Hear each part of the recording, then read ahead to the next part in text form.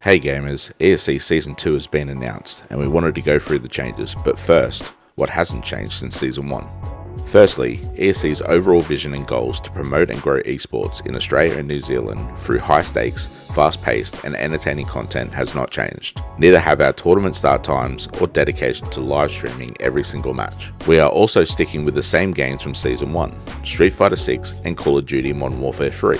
Cross-play on PC, Xbox and PlayStation. 1v1s, cash prizes, championship rings and the low $10 entry fee are also here to stay in Season 2. So what has changed? The first change is a longer season. Season 1 was 8 weeks with 3 qualifiers and a season final per game. Season 2 will be 10 weeks, 4 qualifiers and a season final for each game. These will continue to alternate weeks throughout the season. Qualifying for the season finals in Season 2 has also changed. Only the winner from each qualifier will automatically advance to the season final.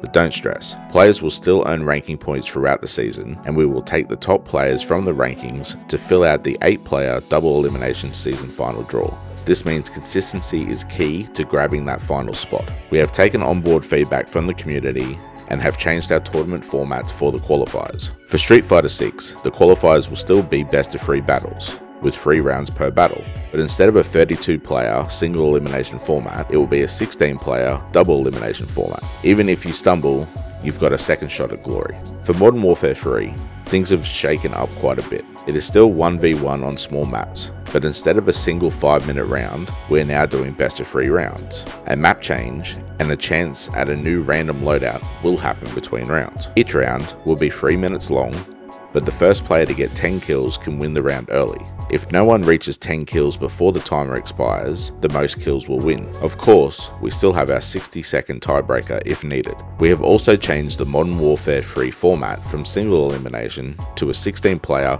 double elimination tournament. By changing to these new formats, players will have more chances to show their skills, earn more ranking points, and get more value for their entry fee. We have also tweaked the prize money slightly to suit these new format changes. Full details can be found on the tournament pages on our website. Lastly, instead of 2-week windows to enter the next qualifier, you can enter the qualifiers for the entire season in advance, starting right now. Do not wait and make sure you enter quickly to not miss out. Season 2 starts Saturday, May the 4th, 2024. Can you master the game to claim the fame?